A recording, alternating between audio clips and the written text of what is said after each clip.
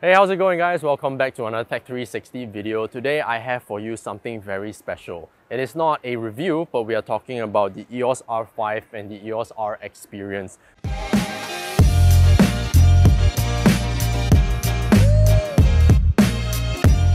So I have the R5 in my hands and I've had it for about 2 to 3 weeks now, shooting professionally as well as my usual hobby stuff on Instagram. So before we go and talk about more about this camera, I just want to mention that the EOS R5 is a hybrid camera, and what I mean by that is it can shoot professional video as well as professional photos. What are some of the key features that I want to emphasize in the introduction of this video? 45 megapixels, 4K up to 120 frames per second, which is something very impressive and not a lot of cameras out there can yet do. 8K 12-bit RAW. I think a lot of other camera manufacturers are starting to get into, but I'm excited to say that EOS R5 is one to already have this feature, and many tons of other features that I'm pretty excited to show you about. So without further ado, let's jump straight into the design and specifications of this brilliant camera.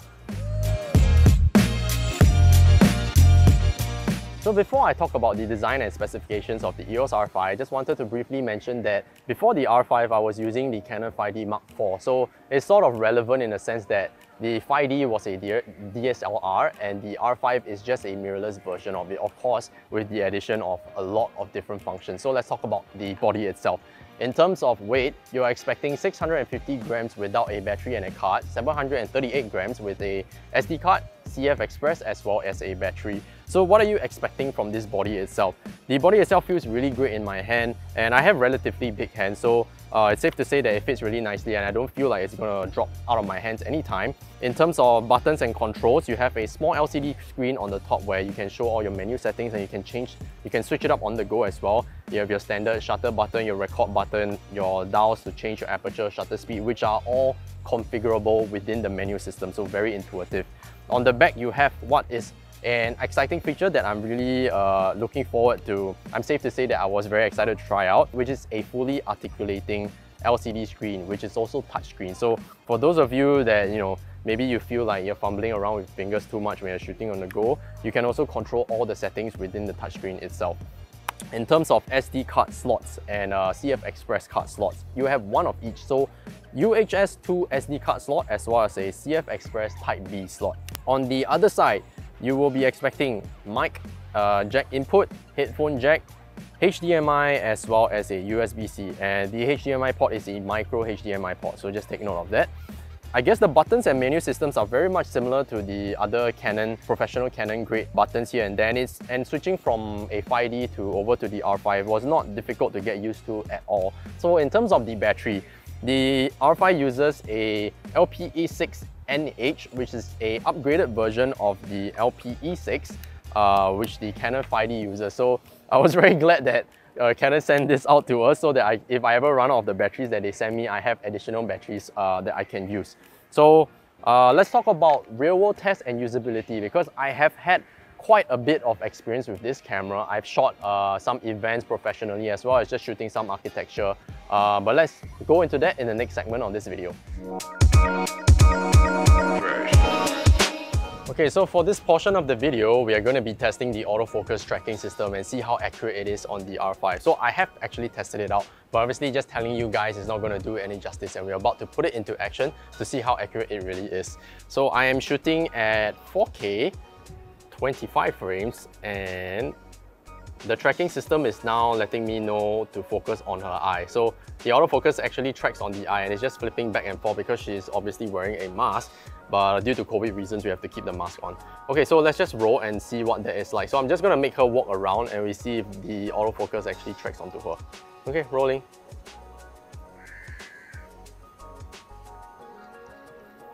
Okay, it's tracking quite accurately. So she's slightly moving into a darker area. Let's just see if it tracks onto her accurately. I'm moving the camera around and it's still tracking onto her. Oh, it just missed the point, but it catch back on. Okay, come close to me. Okay, stop. Alright, so with that little experiment, you can see that the autofocus system is actually quite accurate, and I would say that it only really missed her at one point all the way at the end. but it was very quick to catch back onto her. And as she was coming closer, even though she was wearing a mask, it was able to detect where her eye was. So definitely not an issue using this for photo as well as video. Very glad to say that Canon has finally updated their autofocusing system, and the R5 is a beast at that. But I want to show you guys something interesting. So now I'm on mechanical, I'm on electronic first curtain, so this is approximately 12 frames per second. So I don't know if you can hear it, but it's actually really fast. And I can hold it without it lagging. Obviously, you have to use a fast card.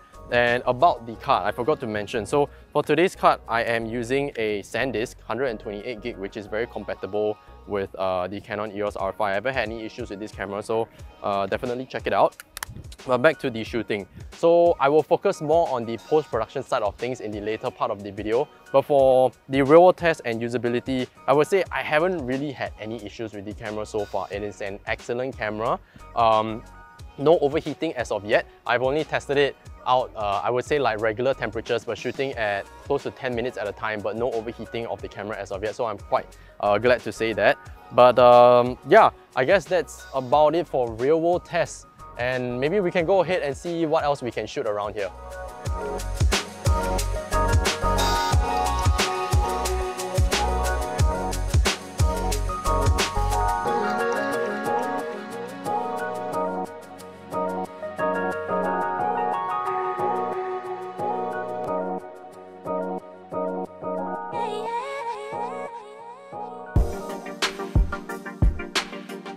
Alright, so let's just take a look at the post-processing side of handling the EOS R5 files. I'll first be doing the photos, then I'll move on to the video. So as I've mentioned before, the R5 is a 45 megapixel camera. So with 45 megapixels, you're going to be expecting a lot of information with each image, and the file size that you're expecting to get is around 45 megabytes up to 55 megabytes. So with 45 megapixels, let's just take a look at this first shot. So this is the raw file. And I'm just going to zoom in 300% to just show you guys what the image looks like. So this was shot at f8 with a 24mm lens. So you can see that the edges of the buildings are all relatively sharp. There's no chromatic aberration whatsoever. The buildings are, like the logos of the buildings are all still really sharp, and you can clearly tell what they are. But let's just take a look at what the edited image looks like. So this is the edited image. So obviously I pushed the colors quite a bit to exaggerate the feel, but you can see how from this image that the raw files are really easy to adjust, and just pushing it the colors a bit, I would say this is a bit over exaggerated, but you can clearly see that there's no fuzziness or there's no weird color fringing from each color to the next. I would have to say that the EOS R5 raw files are really nice to use. And you know, if you follow me on Instagram, you know that my edits are, sometimes I tend to push it a little bit much in terms of the colors. But having that flexibility with the R5 has made it very fun to edit, I have to say, with the sharpness and, you know, just pushing the colors. So obviously in the sky, for the before image, you wouldn't see as much orange or even any purples. But just having the flexibility to do that gives you a lot of possibility in the images that you can edit. Apart from this image, let's take a look at something else. So this was shot at Potato Head along Chinatown. I'm going to be focusing now on the low light aspect of the R5 as well as the image stabilization. So this was shot without a tripod, so I was holding it with my bare hands, and I was shooting it at 0.3 seconds. So like I previously mentioned before, the R5 in-body stabilization, you'll be expecting 5 axis. But if you use a IS lens, such as the 1535 RF, which is what I use for this particular shot, you can expect up to 8 axis stabilization. And what that means is that just shooting it at 0.3 seconds handheld, I'm able to get the buildings as well as everything that wasn't moving really sharp. I even tested it out and tried to push it even further. I wanted to see how far I could push it just doing it handheld. So this is at 0.5 seconds, so you can see like the people moving, they're all very blurry. But everything else, I would say, is all still relatively sharp. And that just goes to say how well the stabilization has improved from the DSLR Canon version cameras all the way up to the mirrorless cameras.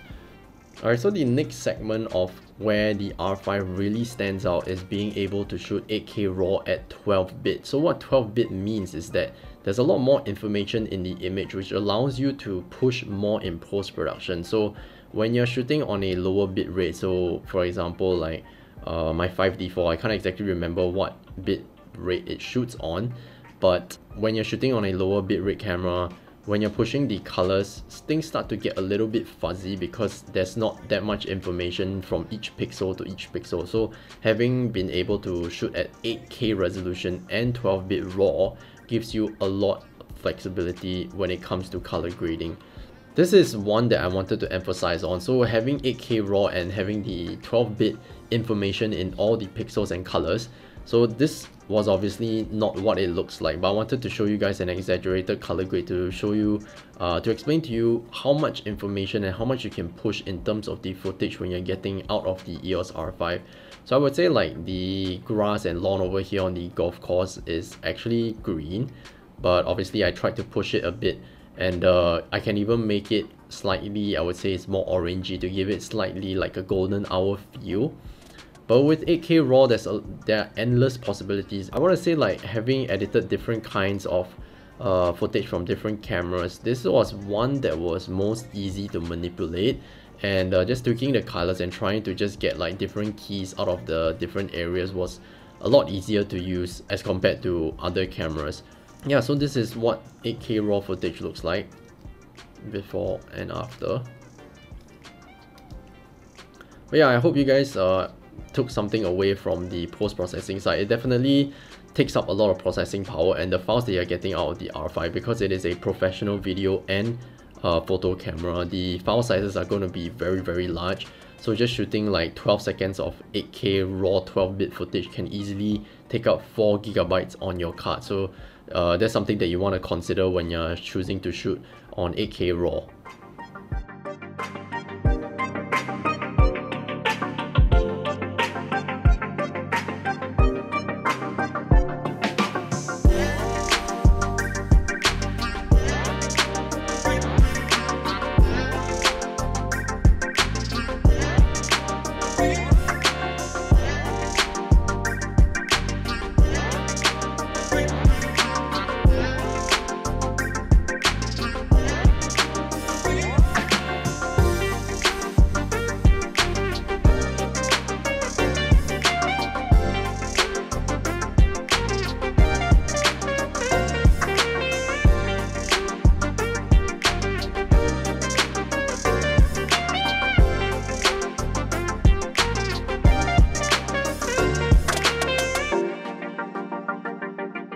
Alright, so in summary, the EOS R5 has been a beast of a camera, and I'm very glad that Canon was able to send me this as well as all the RF lenses that came along with it.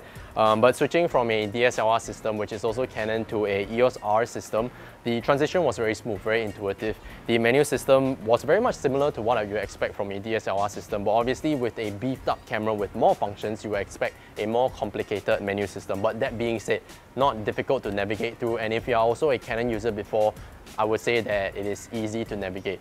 But apart from that, you can shoot 20 frames per second still images from RAW and JPEG, or even combined, which is something that I would say that even myself on my everyday job basis, I wouldn't have to shoot at 20 frames per second. But for you, if you're shooting sports or vehicle photography, that might be up your alley. But in terms of video, 4K, 10-bit 422. So up to 120 frames per second. Definitely useful in my line of work when I have to shoot product photography, when I need that slow-mo, as well as 8K 12-bit RAW. So up till now, I don't exactly have the need to shoot at 8K 12-bit RAW yet, but I would say that having it in my arsenal is not something I'll turn down. And besides, like I mentioned before, if you're shooting at 8K, you can always crop it into 4K, and you can move around the frame a lot, so definitely very useful. But all in all, I would definitely recommend you checking out all the other EOS R cameras, not only the R5, because this might be a little bit too professional for you, but if you're willing to spend that money, I would highly recommend you getting your hands on and trying it out. So it's been a bit of a bittersweet experience, because I know that after Canon is, after I have to send this camera back, I have to move back to my 5D4, which is, I would say, about time for me to upgrade. But fortunately, there is another video coming soon, which you can check out, which is also a Canon camera. So I think if you are a Canon fanboy, you will know which camera I'm talking about. But as always, I hope you guys enjoyed this video, and do drop a subscribe if you haven't already, as well as hit that like button. And as always, if you like this Ryan Mamba's perspective, I definitely appreciate if you check out my social media as well. And that will do it for me, and I'll see you guys in the next one.